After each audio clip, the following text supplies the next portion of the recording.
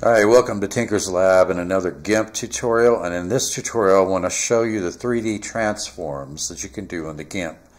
GIMP can do 3D. So let's go ahead and bring up the GIMP. Okay, so I'm going to File and I'm going to create a new image, 1920 by 1080. In my advanced options, you can see I've got it filled with transparency. Hold down Control-Shift-J to maximize that in our window. Now what I want to do is I want to open several images, but I want to open them as layers in this existing image file. So I'm going to go to File, I'm going to go Open as Layers. I'm going to navigate to my folder here for the GIMP for 3D. These 3D transforms are really cool. So I'm going to select an image for my background. I'm going to hold down my Control key so I can select multiple files at the same time that are not in contiguous order. So I'm going to grab my Halloween image here. I'm going to grab my Christmas and also my autumn. Alright, we're going to load all those as layers. Isn't that cool? Alright, so we don't need our original background because I've got a different image layer that I'm going to use for background. So I'm going to delete it down here. I'm going to highlight the one that I am going to use as my background. I'm going to move it to the bottom of the stack by clicking this down arrow. And then I want to order my other images so that I've got them set up in like walls for like a diorama. You can use this process to create like a digital diorama. And that's kind of what I want to demonstrate here today. So I'm going to grab my, let me see, my Halloween is going to be my back wall of this, start of a diorama. So I'm going to bring that down right above my background layer. And while I'm thinking about it, we always want to protect the layers that we don't want to edit or move, right? So I've got my background layer selected here, and I'm going to go up here. I'm going to say I want to lock the pixels. I want to lock it so it can't be moved, and I'm going to lock the alpha channel so that the transparency is also locked, because I don't want to do anything with that layer. Alright, so first let's go to our Christmas layer, and what we want to do is we want to scale it. So I've got my Christmas layer highlighted here. That's what's showing on top. I'm going to right click, I'm going to go into layer, and I want to scale the layer, not just the image, but I want to scale the entire layer. So I'm going to scale layer, and I'm going to put in 800, let me move this over here where you guys can see it, 800 by 450. I'm going to scale that. Okay, so there's my Christmas layer. And then next I want my autumn layer. So my Christmas layer is going to be my right wall, and then my autumn layer is going to be in my left wall. So I've got the walls in order of season. So I've got autumn, I've got Halloween, I've got Christmas.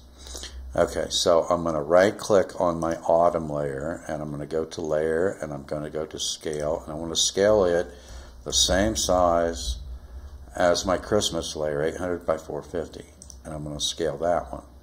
I'm going to grab it, and I'm going to move it over here, and then my back wall, which is my Halloween, I've got that selected now. I'm going to right click, I'm going to go to layer, I'm going to select scale layer again, and 800 by 450. So I'm scaling all these the same size to begin with. Alright, and so there's my Halloween layer, which is going to be my back wall.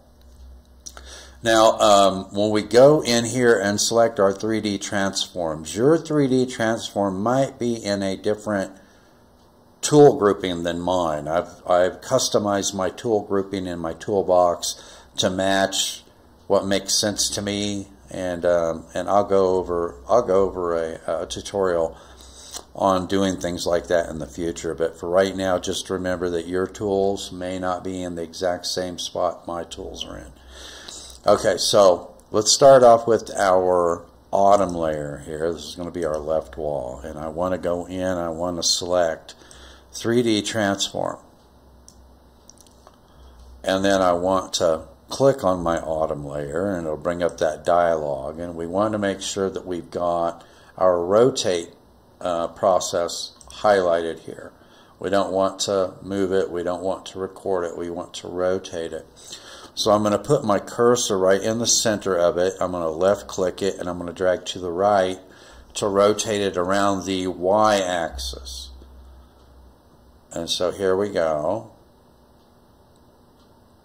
And just get an angle that you feel looks appropriate for what you want to do.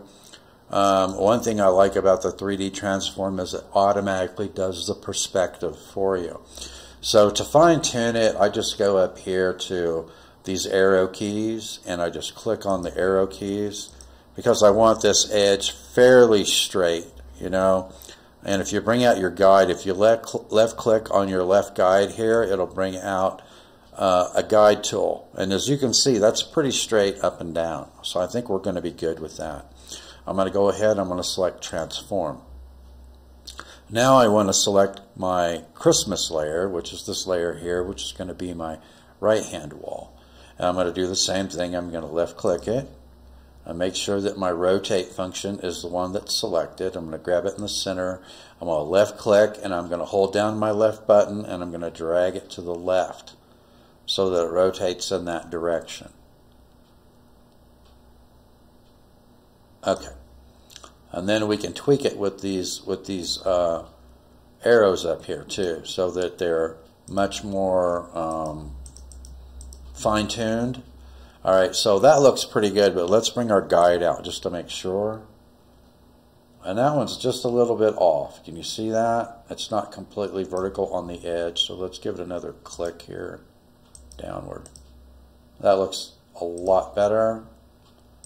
But we will do the final tweak with the rotate tool rather than the 3D transform.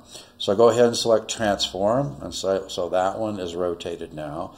And I'm going to grab my my move tool here. I'm going to grab my guide. I'm going to drag it off. Okay, so now what I want to do is I want to get these positioned about where I want them, and then I want to make sure that that these two are completely vertical. I know that my back wall is completely vertical, and you can see that that looks pretty good. But we could rotate this just a little bit. Our autumn, grab that layer, and then let's go up to our transform tools again, and then let's go to rotate. And I'm going to rotate that edge just ever so slightly to get it just about completely vertical. And I'm going to select rotate. So that one's good. So let's grab our Halloween wall right here and move. Oops, I don't want to rotate it. I want to grab it here. Okay, so I got my move tool. And let's move it over here to the edge on the right wall, which is our Christmas image. And we'll grab our Christmas image, and that actually looks pretty good. It looks almost completely vertical. All right, so now let's move our back wall out of the way here. Let's get these positioned where we want them to be within our image composition. And then I'm gonna left click my guide at the top, and I'm gonna hold down my left button, and I'm gonna drag my guide down from there. And what I want to do is make sure that these two, the bottoms are aligned with each other. Okay, so that looks pretty good. All right, so now I can move this guide out of the way. I'm going to grab my Halloween image here, which is my back wall. I'm going to set it up so that the bottom edge matches the bottom edge of my left wall here. You see what I'm doing? I'm getting these two edges lined up. And then I'm going to go to my scale tool.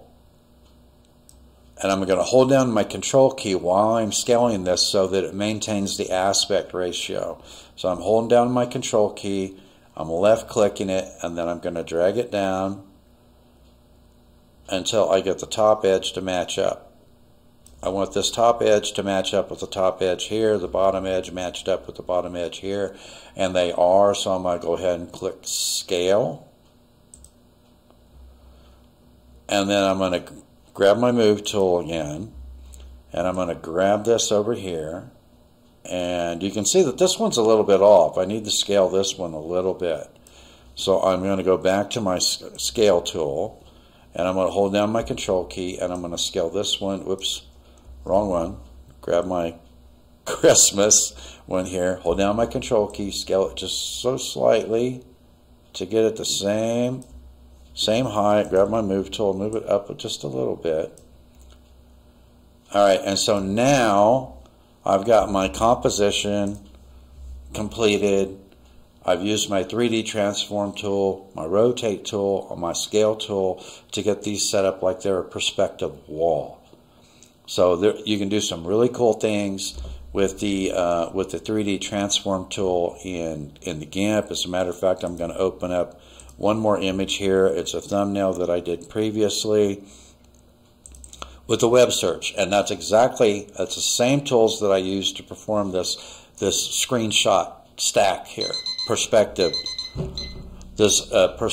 stack that I've got here. So a very cool tool. 3 main tools: your 3D transform, your move tool, your scale tool, and your alignment tools. Was all that we used to do that. Very, very cool. All right, that's a wrap on this episode. Stay tuned, and I will see you in the next episode.